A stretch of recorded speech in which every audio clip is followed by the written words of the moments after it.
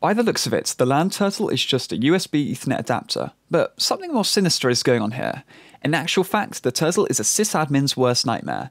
It can be directly connected to a victim network via the Ethernet port, and then to a victim computer or other power source, after which it will run a pre-programmed module. There's modules to spoof DNS queries, get an interpreter shell, tunnel into the network. There's a lot to choose from.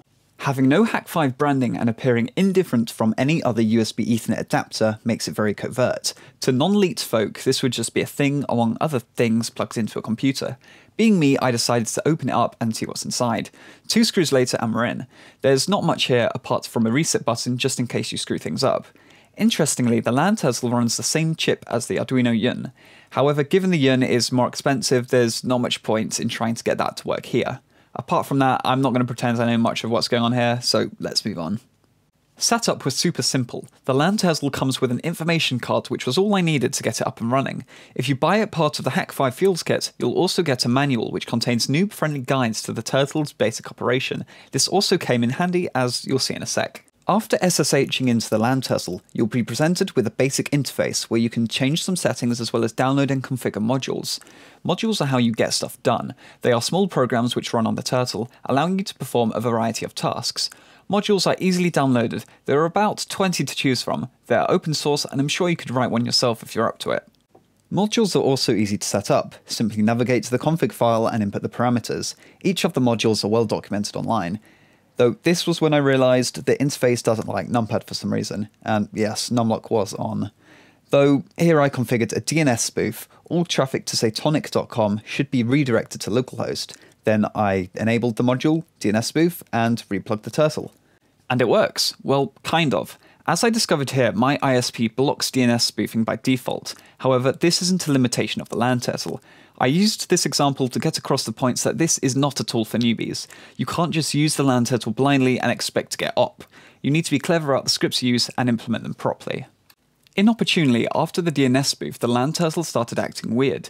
It wouldn't connect to lanturtle.com and attempts to configure modules were met with errors. Googling the errors yielded no results, so I think this is an isolated issue. Switching computers and trying to toggle different options had no effect. So I consulted the manual. Like it said, I opened the device and held the reset button down for 3 seconds while plugging it in. I then went to its web interface and uploaded the firmware I found online. After a few restarts, it sprung into life. I'm not quite sure why this happened, maybe the DNS spoofing being blocked had something to do with it, but it's good to know a hard reset is quite straightforward. And to be honest, if you're the target market for this, spending 5 minutes to reflash some firmware really shouldn't spook you. Besides, the error didn't resurface after I did the exact same thing for a second time. Something to note is that the LAN turtle doesn't have to be connected to a computer to be of use. Here I have the LAN turtle connected to a power bank, which should provide me about 48 hours of juice. So here I have the LAN turtle set up to provide remote access to the network it's connected to via OpenVPN, making possible a remote pen test. All in all, the LAN turtle is an interesting tool. There isn't anything to compare it to as I really couldn't find any alternatives. That being said, you could probably hack together something similar with a Raspberry Pi, but that's a project for another day. So should you buy one at $50? Well, if you're an actual pen tester, then I think the answer is an obvious yes. I really can't see any downsides in that situation. It's discreet and featureful.